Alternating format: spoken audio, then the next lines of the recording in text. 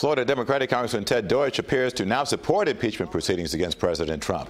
According to Politico, he is the 23rd Democratic lawmaker to support impeachment proceedings in the days after former special counsel Robert Mueller testified to Congress. In a Sun-Sentinel op-ed published today, Deutch, the senior member of the House Judiciary Committee, writes, quote, "Although special counsel Robert Mueller's testimony may not have been a summer blockbuster, it confirmed the damning conclusions of his report.